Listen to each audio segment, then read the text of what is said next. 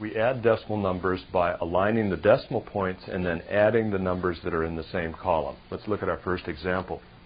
I have 5,003 tenths, hundredths, thousandths, 10 thousandths, plus 6 and 78 hundredths, plus 4 thousandths.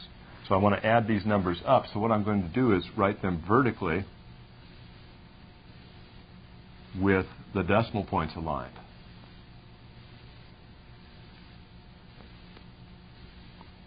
Now it's okay if we want, when we're doing this addition, to think of zeros as being here like that, if you want to see all the numbers lined up. You don't need to write those if you don't want. Now I'll add in columns. I get 3, 4, 8, 7, and 6 and 5 is 11. So I get 11.7843 for the sum of these three numbers here. And so the rule is simply align the decimal points and then add the numbers that are in the same column, or add numbers with the same place value. Here's another example. I have 89.7854, 3.4, 65.35, and 100.006. So I could, if I want, fill in zeros in these places right here if I want to, but I won't do that. I'm just going to add in columns. So I add in this column, I get 4. I add in this column, 5 and 6 is 11, so I carry the 1 to the next column. 8 and 5 is 13, plus 1 is 14. Carry that to the next column. 7 and 1 is 8, and 4 is 12, and 3 is 15. Now I put my decimal point in, carry that 1 to the next column. 10 and 3 is 13, and 5 is 18. Carry the 1 to the next column. 8 and 1 is 9, and 6 is 15. Carry that 1, and I end up with 2. So 258 and 5,414 tenths, hundredths, thousandths, 10 thousandths for the answer to that. But you can see I've aligned my decimal points here. The decimal point in the answer goes directly below the decimal points in the problems. And then I've added the numbers that have the same place value, or added the digits with the same place value. Let's look at a subtraction problem. I want to subtract 34.07 minus 6.18. Notice that I'm going to start in the rightmost column. I want to subtract 8 from 7. I can't do that, so I need to borrow. I go to the next column, I find a 0. Can't borrow from that. I go to the next column, I find a 4.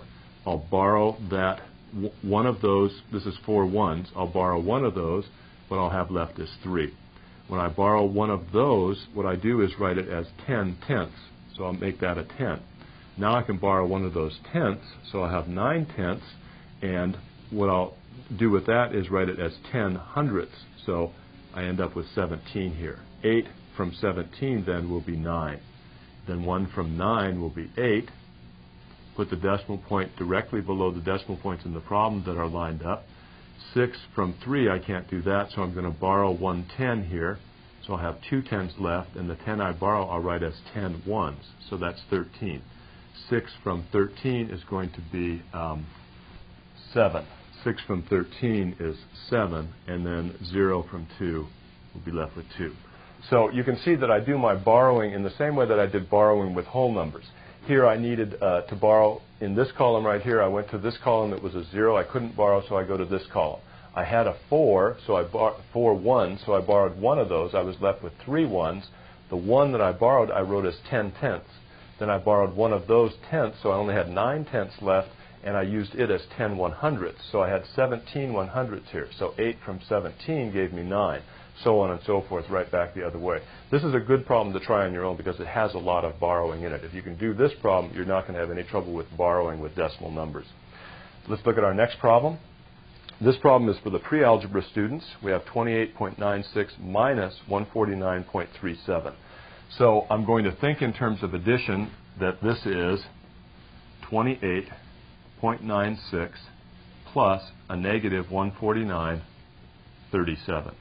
Now you know to do this kind of addition with positive and negative numbers, I have to subtract the number with smaller absolute value from the number with the larger absolute value because the signs are different.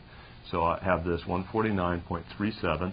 I need to subtract from that 28.96 just using normal subtraction. 6 from 7 is 1. 9 from 3 I can't do, so I borrow 1 here. That makes that 13. 9 from 13 will be 4. 8 from 8 is 0. 2 from 4 is 2, and 0 from 1 is 1. So I get 120.41. That's the absolute value of the answer. And then the sign of the answer is the sign of the number with the larger absolute value. So negative 120.41. And remember, this is a problem for the pre-algebra students that have already worked with positive and negative numbers. If you're just taking basic mathematics, you haven't seen the negative numbers yet, so this isn't going to make as much sense to you. Let's try one more of these problems. Negative 8 minus 0.327. This is going to be negative 8 plus negative 0.327. So now I'm going to add two numbers with the same sign. So I add absolute values, and I get 8.327, and I use the common sign, which is negative. So the answer to that is negative 8.327. And that's a look at addition and subtraction with decimal numbers.